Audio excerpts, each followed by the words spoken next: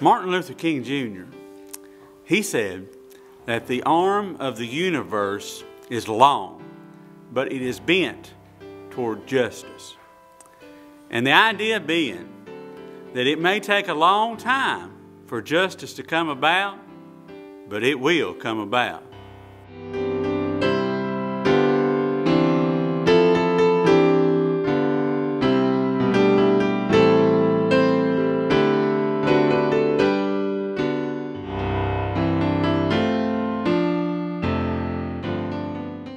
I've enjoyed watching a TV program now for several years. I still haven't finished it all, so please don't tell me any spoilers on it yet. It's called Once Upon a Time. And it's the story of, it's a Disney show, and they put together all these different fairy tales together, and they give a little different twist on each one of them. It's kind of a neat little show to watch. It's a recurring theme among those heroes is that good will always win.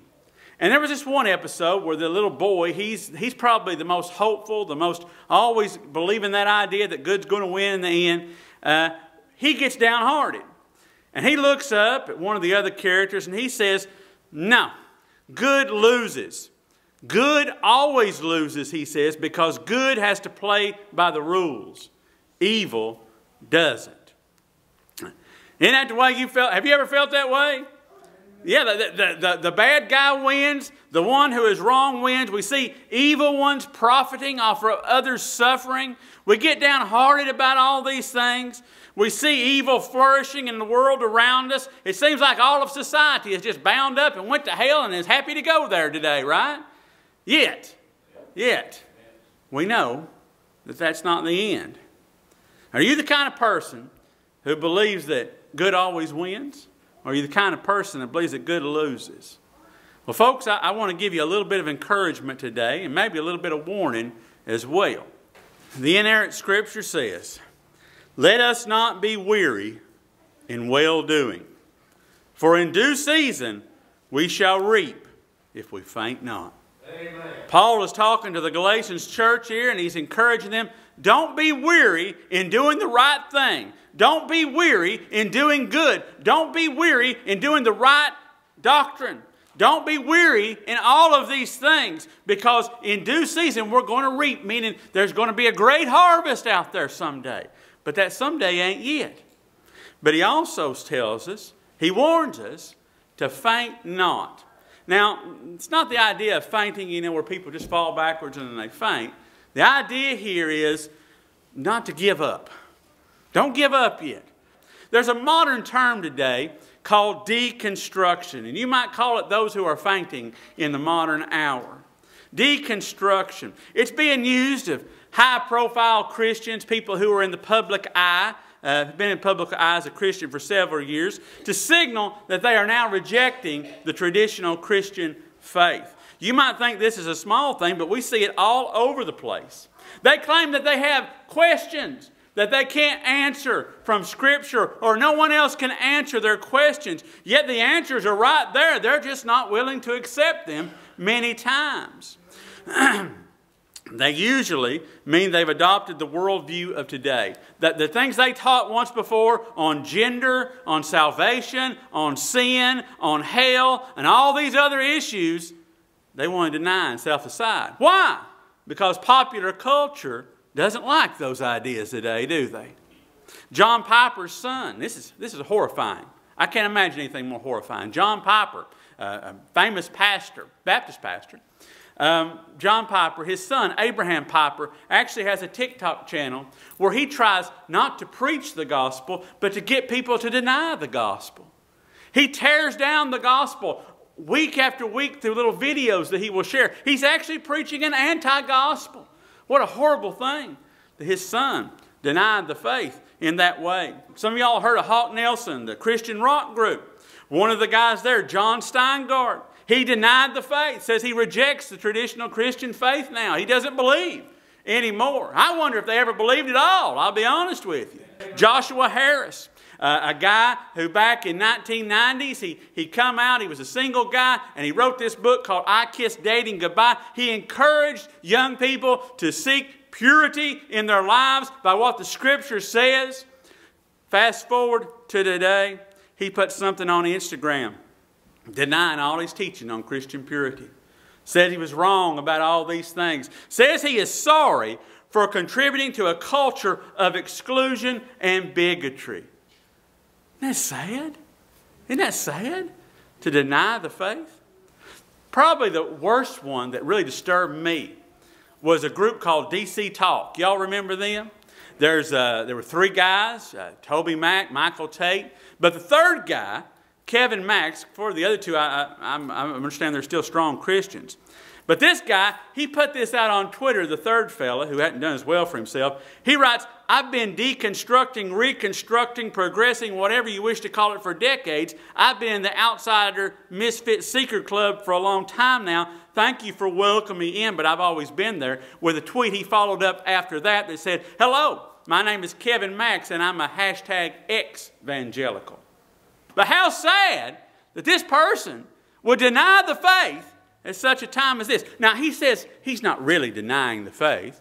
He says now he follows the universal Christ, whatever that's supposed to mean, right?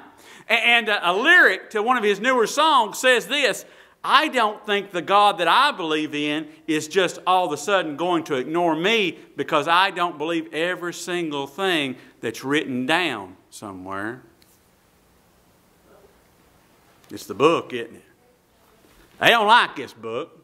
They try to rewrite this book. They try to cut this book apart. They try to burn this book. But my God has told me that He'll preserve it to every generation, right? This book ain't going away. This book decides what is right and wrong. This book decides what is good and evil. This old book. And they've decided they're going to decide what's good and evil. There's many people that's tried that over the years, haven't they? With terrible results coming from it. Well, I look at the world that tends to lean towards choosing evil. We all have it built into us, I really believe. If you're sitting here and you're honest with yourself, you know there's going to be a payday someday. I tend to read authors and others from before my time. There was a preacher named R.G. Lee. He preached a message so long ago called Payday Someday. He preached it over and over again. All these people come to Christ by hearing this message about a payday someday. Now, he began by introducing the characters to the story that I want to tell you about in this payday someday. And that is found in 1 Kings chapter 21, verses 1 through 4. If you'll turn over there in your Bibles right now, 1 Kings chapter 21, verses 1 through 4. And while you're turning the pages and finding your way over there, I want to begin by introducing the four characters to this story as well. Now, the first character is a man named Naboth. Naboth owns a vineyard right next to this evil king of Israel who has been tormenting Israel for many years. We know him as Ahab, right? Well, Naboth wants to walk the old paths and serve God. God told him back in the Old Testament that he is supposed to pass his land on to the next generation and not to sell it, not to get rid of it, to pass it on. So Naboth has that in his heart. That's very important to our story here today. Not only is there Naboth, the other one in this cast of characters I want to talk with you about is Ahab. He is an evil king who is leading his people to worship Baal, literally the devil more or less, and to worship him instead of Jehovah, all on the pretense of pleasing his evil wife. Now his evil wife, you may never read about her in Scripture, but I bet you've heard some $2 woman down the street called her name before. Her name is Jezebel. And she is probably one of the most wicked women in all of Scripture. She was a woman so wicked that no one I know of has ever named their daughter after her today. Her name is synonymous with evil. And she was a king's daughter. And she led all of Israel here into this devil Baal worship. Finally, in the cast of characters here in the story I want to tell you today, is a man named Elijah. Elijah. Y'all have gotten to know him over the past several messages. He is a prophet of God who has went in training at this point in time, training others to carry on the mission. And he's kind of been hiding for a long time, but God's going to bring him out of retirement by the end of the story that I want to tell you here today. First of all, let's see what it says here in chapter 21, verse 1 through 4. It says, it came to pass after these things that Naboth, remember him, the Jezreelite, had a vineyard, which was in Jezreel, hard by the palace of Ahab, king of Samaria. And Ahab spake unto Naboth, saying, Give me thy vineyard, that I may have it for a garden of herbs, because it is near unto my house, and I will give it thee for a better vineyard than it. Or if it seem good to thee, I will give thee the worth of it in money. And Naboth said to Ahab, The Lord forbid it me that I should give the inheritance of my fathers unto thee. And Ahab came into the house heavy, displeased, because of the word which Naboth the Jezreelite had spoken to him. For he had said, I will not give thee the inheritance of my fathers. And he laid him down upon his bed. Isn't that precious? Laid down upon his bed, turned away his face, and would eat no bread. Oh, how sad. Oh, how sad for old Ahab. See, Ahab wanted this vineyard right next to his home. He noticed that things seemed to grow better over there in old Naboth's vineyard. My, how he would like to go over there and eat some of the fruit that was coming from over there. But he didn't have that. He was a king over all of Israel. But he couldn't get this one little vineyard that was right next to him. And it was all being denied him because of religious reasons. Because Jehovah God had said not to sell the land, but to keep it within your family. Now Ahab went home, and you'll notice here, he whines over it like a little child, doesn't he? I mean, I'd be ashamed as a man to get down and whine and cry and lay in the bed and not eat because they won't give me something like that, right? Have you ever noticed how people who seem to have everything are still unsatisfied? You ever noticed that? Now here's the thing. It seems today there is no shame in covetousness. There is no shame in having to have everything. There's no shame in all of that. It's almost expected. Well, I really want it. You know, and a grown man to sit and whine and cry over this thing. My grandpa had a saying. It was kind of known here in the South. He said, you're old enough where your wants won't hurt you. And when I was young, I'd sit around and I'd think, what in the world does that mean? You're old enough where your wants won't hurt you. Well, I finally figured it out over a few years what that meant. It means you're mature enough now to have good judgment. Now, people who have been given everything, and folks, I tell you what, in the culture we're living in today and the generations that have rose up, they ain't had to work for nothing. They've been given everything, haven't they? You know what happens with a child when that's been done? They never mature. They never grow up. They never realize the value of anything. They never realize what anything's worth. They never realize that they don't have to have everything. You don't have to have everything to be happy. You don't have to have everything. But evil always wants more. So we don't cut that in there, do we?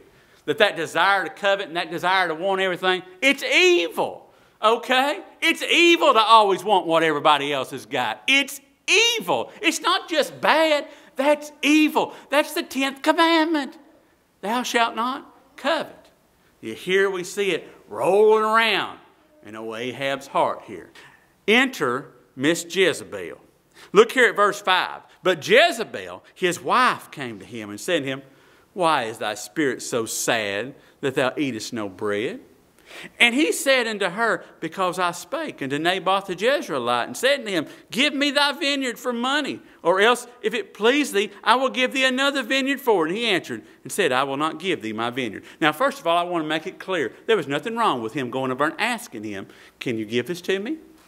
Can I buy this? Nothing wrong with that. But this covetousness, when he sees that he will not give it to him, there's the problem. And Jezebel, his wife, said unto him, Dost thou not govern the kingdom of Israel?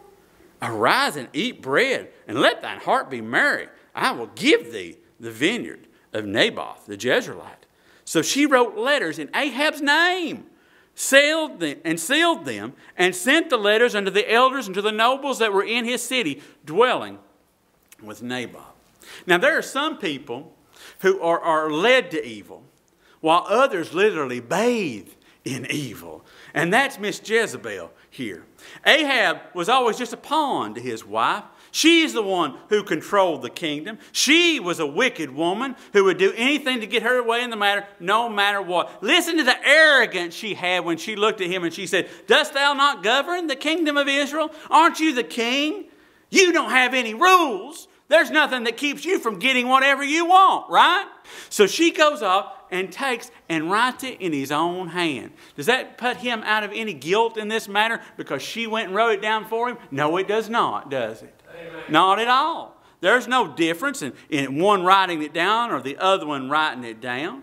She mocked him for doing the right thing, and all that matters to this old gal is power. Now Jezebel's going to write this letter. And she's going to have this fast for the nation. And it's kind of a joke, really, because she cares nothing about Jehovah God.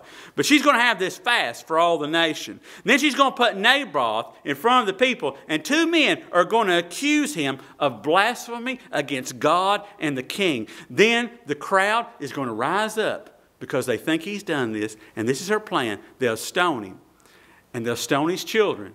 And there won't be anybody to take that old land anymore. And then the king can come in and get his little bit of land that he wants. And he can eat his little bit of fruit off that land that he desires so much. Right? It only takes the blood of these good people. Now how could this woman be so heartless, wanting power over everything like this? A lot of people want that. They want power. They want control. They want to have to control the situation no matter what. How do people get like this?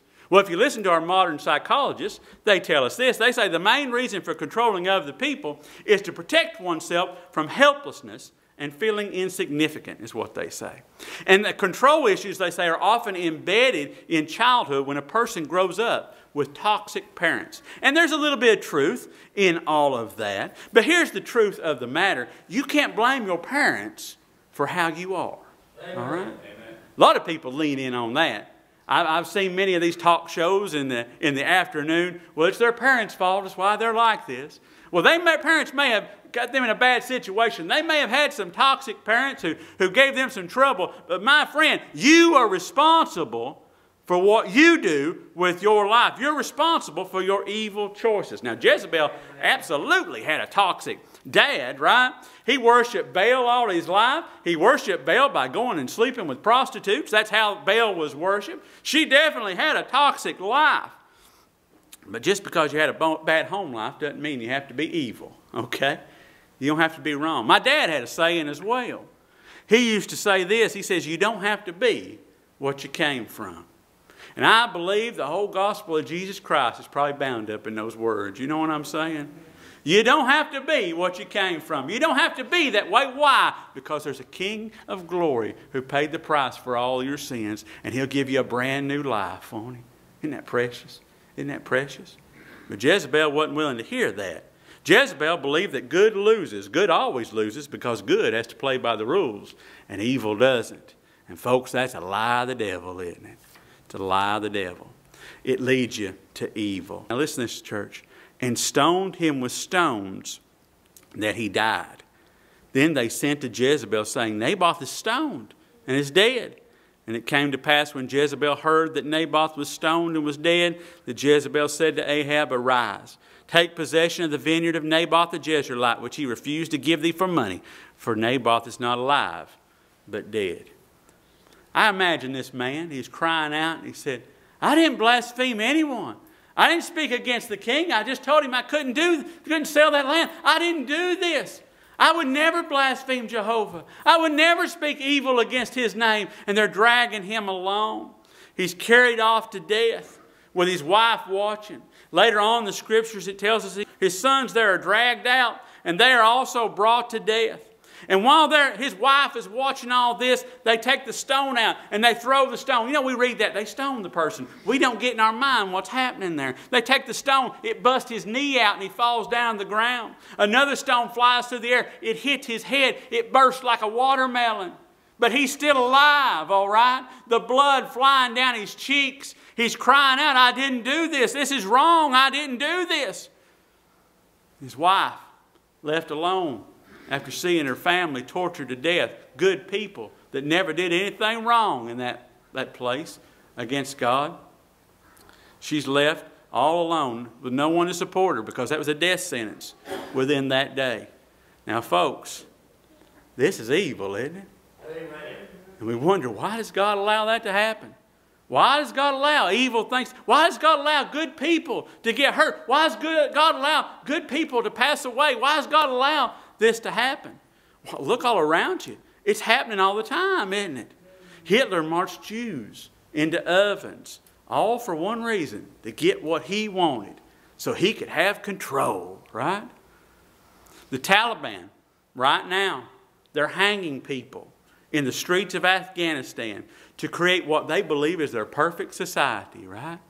That's going on right now. Good people are dying over there right now. And if this was all there was, then we should all rip one another to shreds and fulfill our lust of the hour. And many still do, don't they? Many do all around us. But the thing is, this isn't all there is. Dennis Prager, I don't know if you've heard of him. He has a YouTube channel and a website. He's a very good speaker. He says, without a God who is the source of morality, morality is just a matter of opinion. He goes on to question whether the act of murder is evil by society's standards or by God's standards. Now think about this for a minute. If God hadn't given Moses the 10 Commandments, then who's to say you shouldn't steal from your neighbor or covet your wife? If you don't have the Scripture to tell you what good and evil is, how do you know what good and evil is? You say, I know it by my heart. Well, some people have a different story going on in their minds, all right? He went on to say that without God, defining murder as evil is simply a matter of opinion. Without God in the picture, any criminal act perpetrated against another would not necessarily be wrong, but just a violation of a law established by some society to maintain order. And that's where we are in America today. It's just one problem with all that, with society's conclusion. There is a God, and there is a judgment. Look what it says here. And it came to pass, when Ahab heard that Naboth was dead, what did he do? He rose up, went to the vineyard of Naboth the Jezreelite to go take possession. And I could see him just carrying on in there right away. And the word of the Lord came to Elijah. Now here's our old friend Elijah. He showed up again. God tells him to arise, go down to meet Ahab, the king of Israel, which is in Samaria. Behold, he is in the vineyard of Naboth, whither he is gone down to possess it. And thou shalt speak unto him, saying, Thus saith the Lord, hast thou killed and also taken possession? And thou shalt speak unto him, saying, Thus saith the Lord, in the place where dogs lick the blood of Naboth, shall dogs lick thy blood, even thine. And Ahab said to Elijah, Hast thou found me, O mine enemy? And he answered, I have found thee, because thou hast sold thyself to work evil in the sight of the Lord.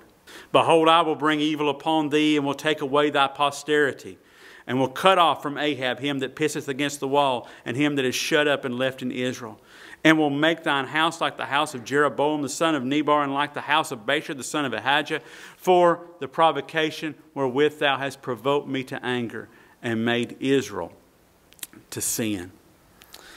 And of Jezebel spake also the Lord, saying, The dog shall eat Jezebel by the wall of Jezreel. Elijah had never laid down the ultimatum to the king until this day. Some of us don't realize where our sin is leading us. They're going to have horrible deaths, he says. God has declared these people to have horrible deaths. This is the judgment given. And Ahab remembers that Jehovah is merciful in this hour. And if you read on down through it, you'll hear it. He falls down, he fasts, he tears his clothes. He says, Oh God, be merciful. I'm so sorry for what I did. And God is merciful. He tells Elijah, he tells him to allow for him not to see the evil in his days. But he will cut off his posterity. He will cut off the men that will take over the throne in later days, in his son's time. And 3 years pass. And Jezebel probably joked. It's been 3 years. You remember that old crazy prophet? Come around here claiming I'm going to be eaten by dogs. Claiming people's going to lick up your blood. And how stupid you were. Falling down on your face. Crying out to God. Asking for time. But here we still are. How stupid I have of a husband. And Ahab and his son, they'd eat the fruit out of that vineyard. And they say, oh, it's so good. It's so good. Notice, they didn't give it back to the wife, did they? He kept the vineyard. Did he really repent that day when he fell down on his face? Oh, no. You know how many people I've seen over the years fall down on their face, cry out to God, and there ain't a bit of change in them whatsoever? But God is still merciful. He give them another day. He give them another moment, another time. and they eat from that old vineyard.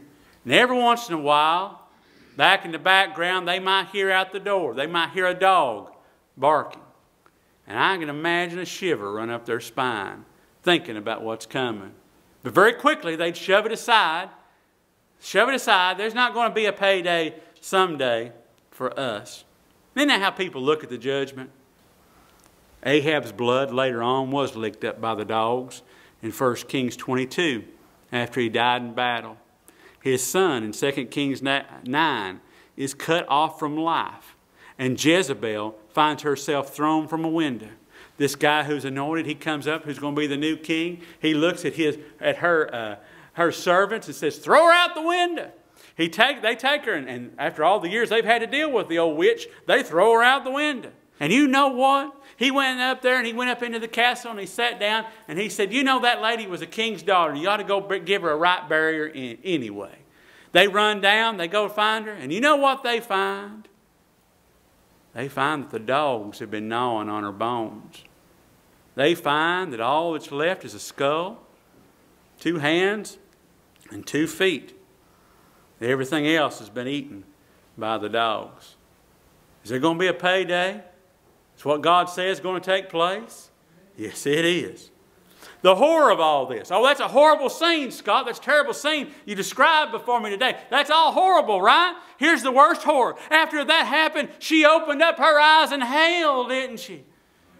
In torment forevermore. That thing and all these deconstructionists want to deconstruct, right? There ain't no hell. My friend, there is a hell, and we better warn people if we love them, we care about them, right? There is a hell. Eternal hell. Eternal judgment of God coming. Hell isn't a fairy tale. When I say good always wins, it does, but evil will lose, right? Hell is real, and good will win. Take one O out of that word good. What do you see? God will win. Amen. And He will. He will. Every one of us is going to stand before the judgment seat of God.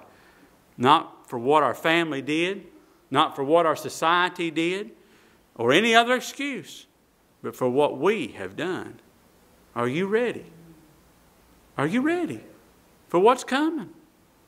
Have you ever imagined what that would be like? Having the perfect judge stand before you and tell you exactly how it is?